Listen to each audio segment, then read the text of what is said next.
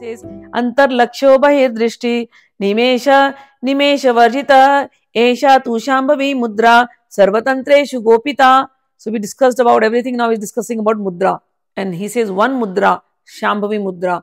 So Shambhavi Mudra is, he says, the Mudra, when you're sitting in meditation, you sit, your spinal cord has to be straight and your eyes are half closed. So half you can see the world, but mostly you're seeing inside. So here, in this area, you're focusing. So eyes is half closed and in this area, you're focusing. This is called a Shambhavi Mudra. And focus is here and the breath, after some time becomes, it stops. Focus is here, eyes are closed. This is Shambhavi Mudra. But in reality, this is the practice, but in reality what it means, the shloka means that such a person who has realized he's always in Shambhavi Mudra, means he's always seeing.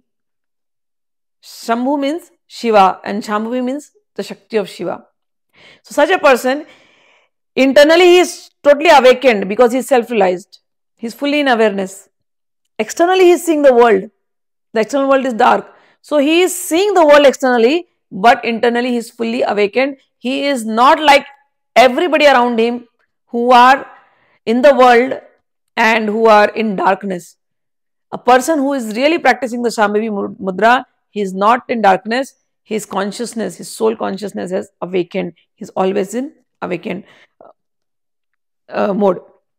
So, in this situation, if somebody has mastered, Bhagavan says, this is the highest situation, that even when your eyes are open, when you're in the world, but you are not carried away by the ignorance of the world.